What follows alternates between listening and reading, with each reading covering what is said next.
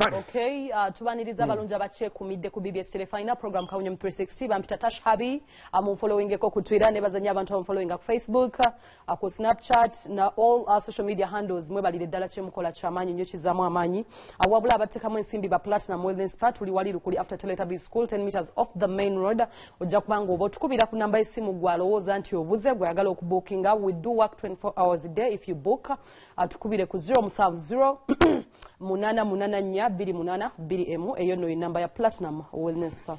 Okay, thank you so much. And of course, Arabic style adhesive, naffe tukubiriza nti bw'oba osiba tiles, ng'otuuse ku siba tiles, the only magic that can do that is Platinum Wellness Spa. Okay. Magic yekka asobola okusiba tiles zo ne zinywera ali mu Platinum Wellness Spa. I mean, Arabic style adhesive. Platinum yanyweza. Arabic style adhesive. Right. Mwetanire nnyo muganda wange. Njakwebaza Shemista yanyambaza ekikumba kino byonna birina. This is an Air Force down there. This is a very nice thingy.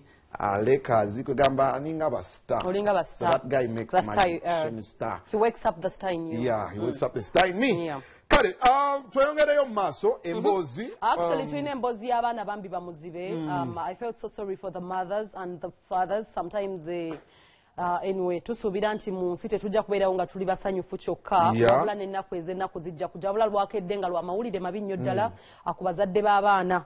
Mbadde somero ki somero ki. Let me try to remember. Somero libadde wano mu Kampala actually. Twalabako. Kyemmanyi, first of all twakolako eno emboozi. Abajjukira. Nga Daddy wa Kamiri, the legends abafrigo bonna bagenzeyo okuba inspiring obagamba nti obuzibe si buteesobola ne babayigiriza okuba ebivuga n'okubibirivingamu nti bisobola okyusa obulamu bwabwe. So kyannaku nnyo nti nabbambulawo omuliro ono yasobodde okuba nti asaanyaawo ate abaana abawere 15 bafiiridde mu muliro guno. So katusuubire nti gwaze naturally ne wabeera omanyi it is in Uganda. It is in Uganda where oli bw'aba ayagala kugula ttaka lyo najja n'alikolako ebintu n'ayokya alikutamye. It is in Uganda where people do so many things because of anger and they go away with it. Wabanga waliwo yatandise omuliro guno nsaba they follow up to emyoyo gy'abaana bano, you know, the kids bali so innocent. Twabalaba last time Daddy wa Kamiri yagenda n'abafrigo era nga badde aweerera abaana abawerako mu ssomero lino nga yabadde abateekamu obuyambi nga taata waabwe. Twebaza nnyo by the way Daddy Kamiri. Omusajja mayanja olw'ekisa ekyo n'okubeera omuzadde not only to your kids wabula n'abaana b'abantu abalala. Atwogeddeko naye nayongera okutulaga okunyolwa kwe n'okusaasirira awamu n'abazadde b'abaana bano abafiiriddwako abaana waabwe awamu ne nannyini kifo kino. Right now losses zaalimu z'amaanyi nnyo era ne yeetaaga kukwatako. So katulabe emboozi eno. Takakwata kikoyina ku ssomero erya Salama School of Bride eryayidde. Kati essomero lino nalivumbula oluvannyuma lw'okufuna omwana omuzibe eyali talina buyambi ne muleetawo. Kaakati ne tuba twakwatagana nze Matovu owa Frigo Mr. James Wansula ne twewaayo okulabirira omwana ono. Kaakati kya mukisa mubi batteeka ne bakubira essimu nti abaana bange baagize eki baayidde. Kakati ate abaana abo don't apply naye bamumanyi era baga nti akomayanja azze baba bantegeera. So mikwano gyange era kasiti wano nabo bintu si byangu. Embeera eri ku ssomero maziga meereere bapaale bali wano abagavumenti bali wano. Basamba bagenda ku ssomero eryo nga tugenze n'abafrigo band nga balina ebintu ebyenjawulo bye batwalidde abaana bano. Ati babatonera ebintu tuleeta n'omwana ne tubeera mikwano gyange nnyo abatica abaana era kyobutolaba tuta omutawaana n'enzigi eno. Ng'abafrigo bandi bategeddeko ku kizibu ekyatuuse ku ssomero lino kuba baali beeyamye okuyambako abaana bano naddala balina ebitone. Bategedde naye olwaleero bakunyiwa essaawa batuuse e Kampala babadde bava South Africa. Ngenze okubategeeza nga bakayingirawo kati nga tebasobola kuffe naye yakutuoganayiza tukomewo enkya tulabe we tutangira. Osobola otunyonywako ku kyavuddeko omuliro guno okwata essomero lino?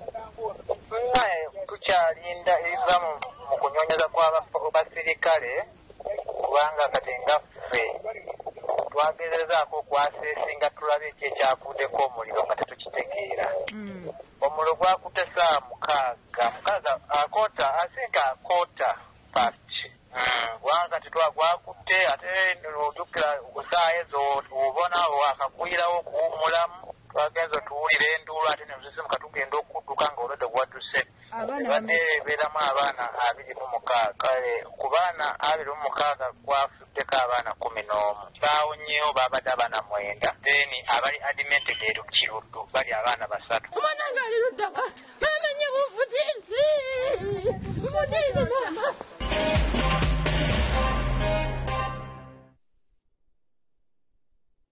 Okay, there you go.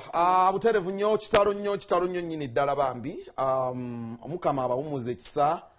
Those are angels. Kyannaku nnyo ekyatuuse ne Mukama yagera era yajjawo. Actually, those kids are so innocent. So talking about death,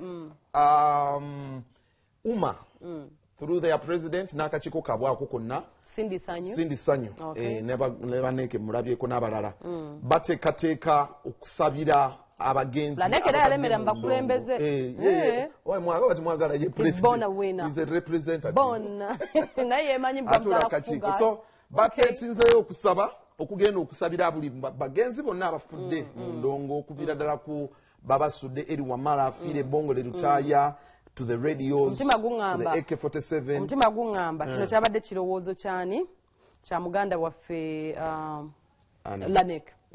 Oyo mwana aba n'ebirowoozo simanyi lwaki. So bonna beekuŋŋaanyiza enteekateeka yaddi egenda beera etya bigenda kubeera wa byonna ababyogedde ndowooza tuba tusooke tufune n'emboozi then we get back.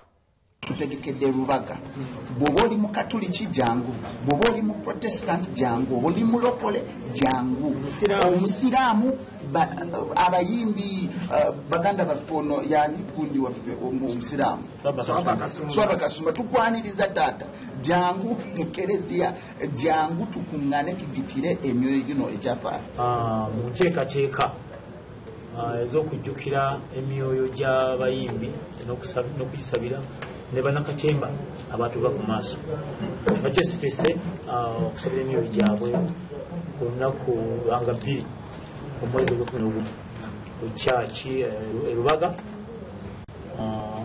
enteekateeka ziwomeddwa mu mutwe UMA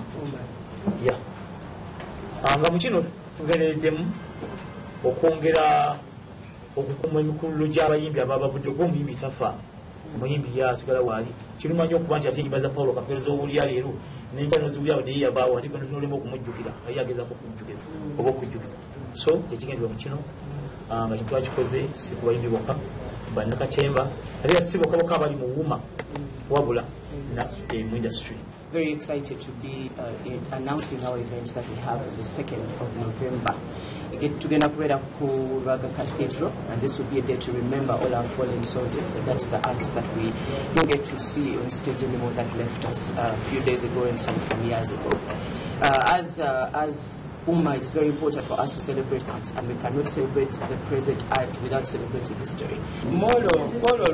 It should be on, I mean, for any well-wisher industry from Uganda. There shouldn't be hooligans at the event. There shouldn't be thieves. There shouldn't be people to disorganize the event. But in case of such things happening, artist security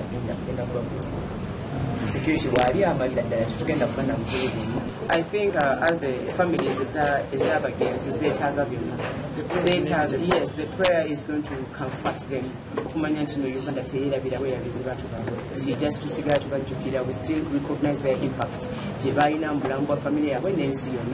I think it's important of celebrating another. Then after that, to finding out maybe that Mr. Kasasane, Dr. Rolly, but I'm the family. So maybe we the family. Also such to celebrating and then after that we can look at other things to help the families which need help.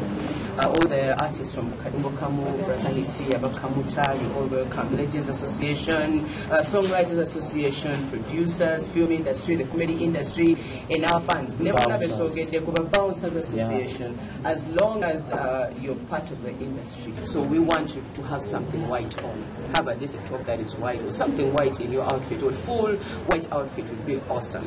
And then also let's be decent, because first of all it's a church event.